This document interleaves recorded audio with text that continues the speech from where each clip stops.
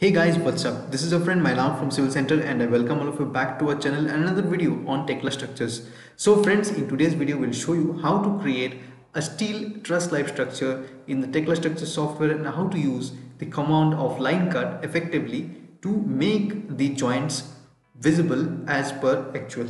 So without wasting any time, let's get started. So first of all, we have this default interface of Tekla Structures. We want to double click on the grids to create the grids properly as per our choice. So we'll go for 2 into, let's say 2 into 3000 for our grids here. So we'll have along the x-axis 2 into 3000 grids, so that's total 6 meter span, and then on the y-axis we'll have a single span, or we'll have, let's say, 2 spans or 4 spans of 6 meters. Like this we'll have. Now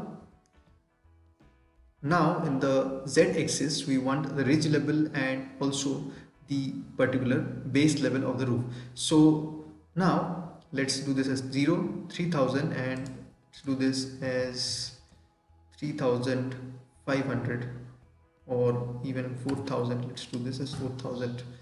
So 1000 difference we are taking, and this difference or whatever we have created, we'll just name this ABC. We have 3 number in the x-axis, so it is good. In the y we have 5 numbers, so 1 2 3 4 and 5, and on the z we have 3, so this is okay. Just we'll rename this 5000 to 4000 and then click on modify.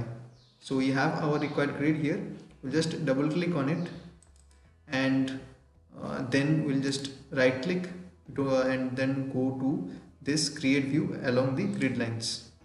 So after creating the views, we'll just close this and we'll open a particular view. Let's open the grid 1 view. So when the grid 1 view is opened, then we will start working on the model. So what we'll do is we'll just go to window, we'll tile vertically put the windows here, and then we'll go for a column. So we want a rectangular column. Let's just go here, and in the profile we'll have different sizes of the profile here.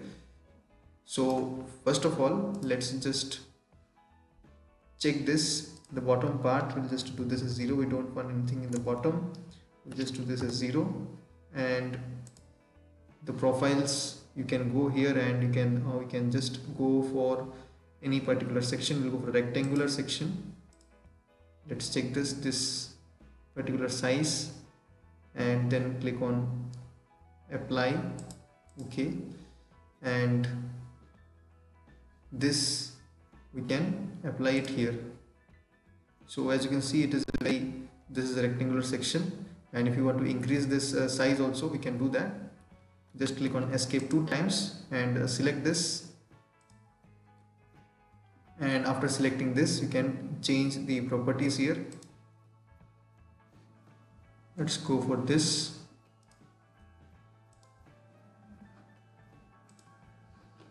So we have selected this particular profile, and after that, after selecting this, you can also reduce the top offset also. So here you have the top as 5000, so we'll do this top as 3000 and then click on modify. So once we have our required desired shape for the columns, then we can place the columns as in our required positions. So here we'll place one, and along all the grids we want to place the columns so that we can place the particular truss later. So now what we'll do, we'll just take some beams here and we'll define the profile of the beams. So for the beams also we want rectangular sections, so we'll just go to this rectangular hollow sections and then take a particular section here and then click on OK, apply. So here, so now for creating the next beam for our truss shape, we'll make sure that this option is turned on, that is snap to nearest points, and we will change the position from your front to behind so that it comes at the particular depth of this joint. So now we'll select this point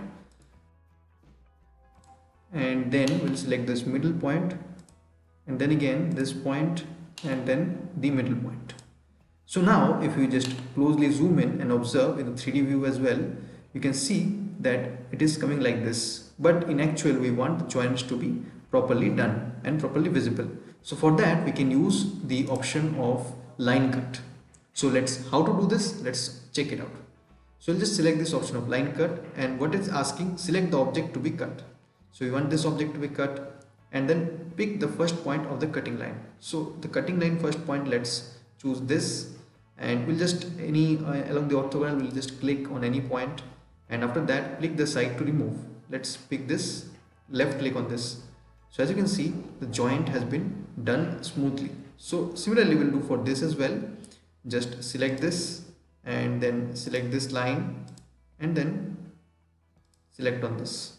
Again select this line, and then select this. So as you can see, the joint is very properly done. Now for the next joint, we'll just select this and select this line, and then select this. So now as you can see, the joint has been properly done. Now we can copy this from two different parts and also apply some joints in this particular steel model as well. So friends, how did you find this video? Please let us know in the comment section. For upcoming videos, stay tuned to our channel. Bye bye.